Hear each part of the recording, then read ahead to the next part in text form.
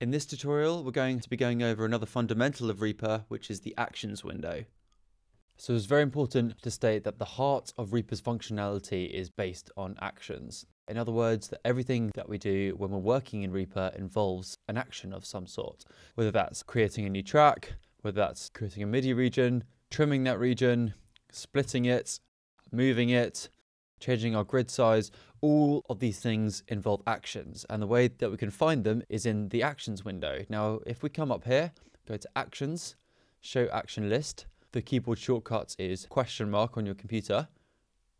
Then, as you can see, we have a huge dialog box with all of the available options of actions in Reaper, and there are thousands of them. This window is where we can apply shortcuts, macros, create new custom actions, speed up our workflow when it comes to producing music. As you can see over here, we have a section option, and this will go over all of the actions that are available for each window. So here's the MIDI editor window, here's the event list editor,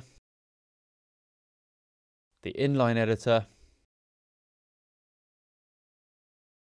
and the media explorer. All of these actions are applicable to whichever section it mentions on here. Now, when we work with actions, if we click on one, then let's just say trim item, you could say trim left edge of item to edit cursor, for example. So if I move my edit cursor there, move this window and click run over here, it will run that action. There's also an option to run the action and close the window as well.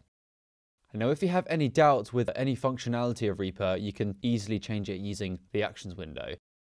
And if there's a section in it that you're not sure about, or like if there's a doubt with how something works, just type in a term of what you want it to do. For example, delete, zoom, razor edit, and it will show all the actions associated with that. You can even go deeper and more specific with what you want to type in, and you might even surprise yourself with what comes up. So I'll give you an example. Let's just go with zoom. And next thing you know, all the scripts that you've downloaded, all the SWS actions are all there, and all the native actions are all there that are associated with zoom. Let's try another one. Let's go delete. We've got my custom actions, we've got scripts, and then we have native actions and SWS actions as well. So just typing in a keyword here is really important, because you'll find out a lot of functionality about Reaper that you probably didn't even know existed. And like I say, there are so many of them, so using this filter box is really, really important. There is an option of creating custom actions, which is a very, very important part of Reaper.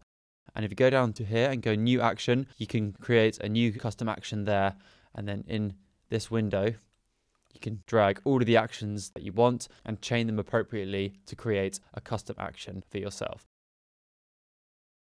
What you can also do here is assign shortcuts to whichever action that you want. So for example, say I wanted to cycle through record modes. I can go add,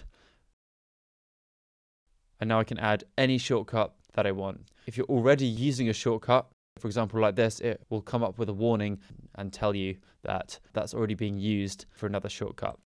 Now finally with actions, and this is a bit more of an administration point, is if we go to our preferences, shortcut is Command, go to General, Export, Configurations. That is going to have all of our custom actions, all of our themes, all of our menu sets, everything, and we can save that into a folder. And if you eventually build up a lot of different custom actions, a lot of macros, and a lot of kind of possibly even scripts and things like that, then you want to somehow like back them up. I have a weekly backup of all my actions and configurations because I've done a lot of customizing on my Reaper in terms of the shortcuts. So I would urge you to do the same. Just back it up once a week or once every couple of weeks, just to make sure that you don't lose them.